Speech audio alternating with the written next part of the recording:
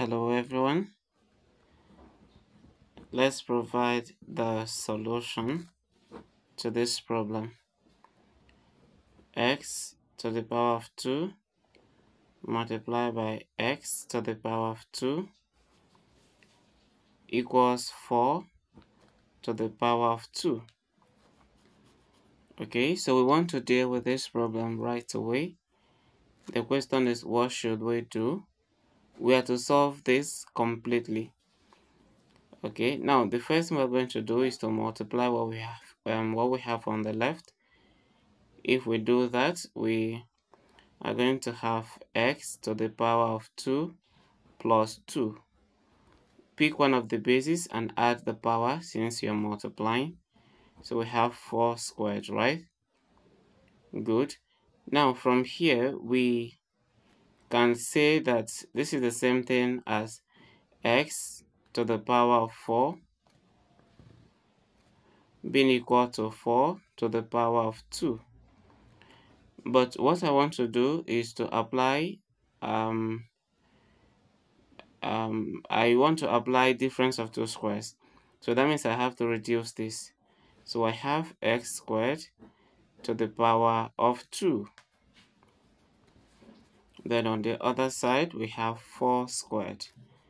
Bring this to the left so we can apply our difference of two squares.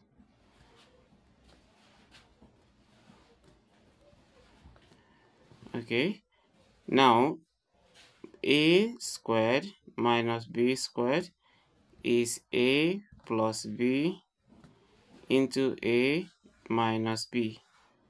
So now our a is x squared, so I'll write x squared plus b. Our b is 4. Then this will be in the first bracket. Then in the second bracket, we have a minus b, which will be x squared minus b. What is our b? Our b is 4. This is equal to 0.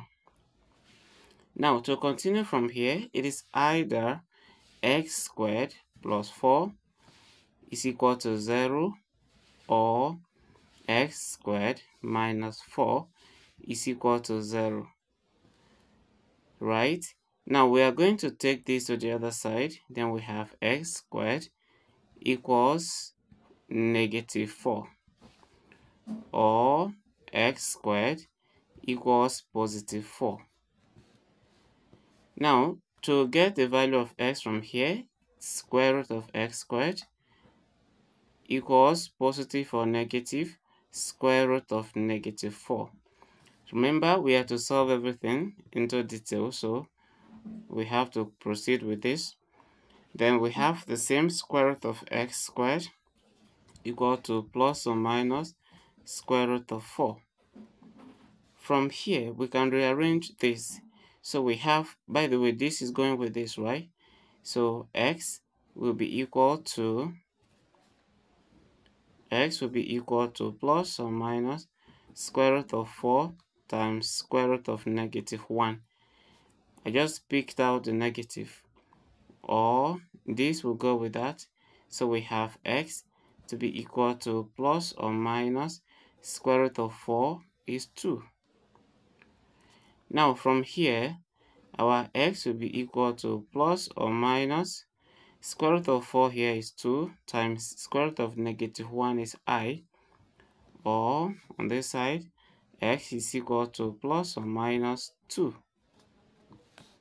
Multiply these two, so x will now be plus or minus 2i, or x is equal to plus or minus 2.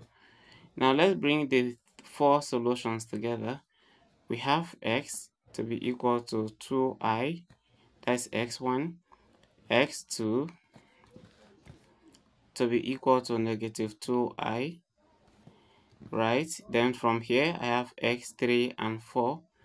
x3 to be equal to 2, yes, ordinary 2, then x3, x4 now, right? x4 to be equal to negative 2. So these are the 4 solutions to the problem. But mind you, it is this and this that are the real solutions. The other two or the first two are imaginary solutions. Thank you for watching, and if you have not subscribed to my channel, subscribe so you can get more of my videos.